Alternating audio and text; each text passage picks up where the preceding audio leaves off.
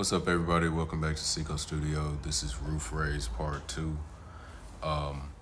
Roof Raise Part 1, we disconnected everything, got our structural ribs welded in, and now we're going to sheet metal, so let's jump into it. We're starting in the rear of the bus because we want our sheet metal to overlap so water rolls off nicely.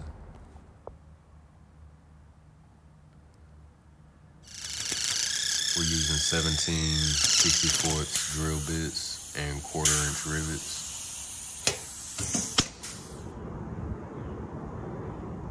Also using a 3X heavy duty glue in between the rivets and the sheet metal. This is our line to keep all our rivets in order. So I jumped to the front instead of strictly going rear to front. I wanted to go ahead and get my cab closed up.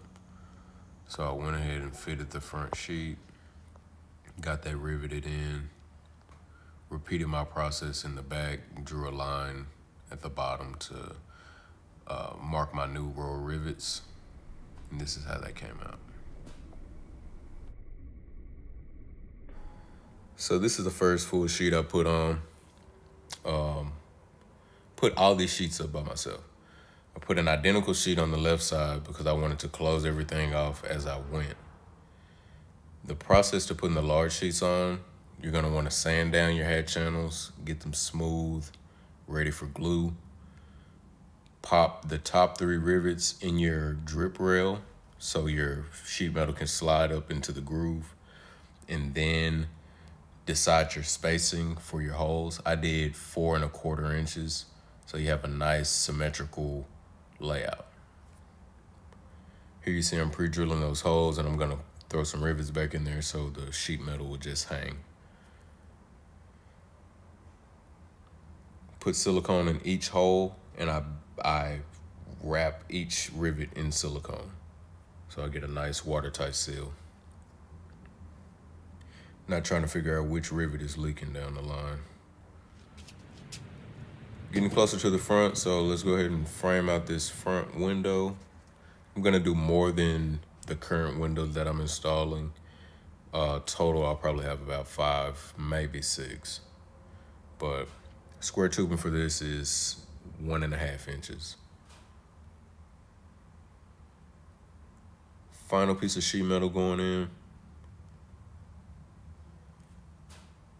I used a car jack and a 2x6 to really drive the sheet metal up into the groove. Once the pieces start overlapping, it's almost impossible to really just do that by hand.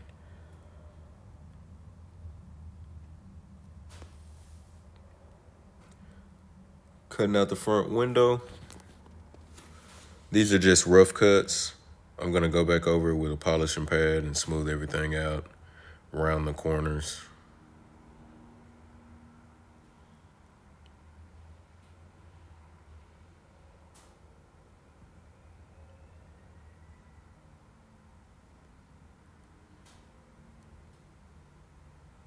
Got a nice fit on the first try. Went ahead and hit it with some primer so nothing would start to rust. And I put butyl tape on the back end of my RV window. Repeated the process on the left side and started to screw in my inside rail.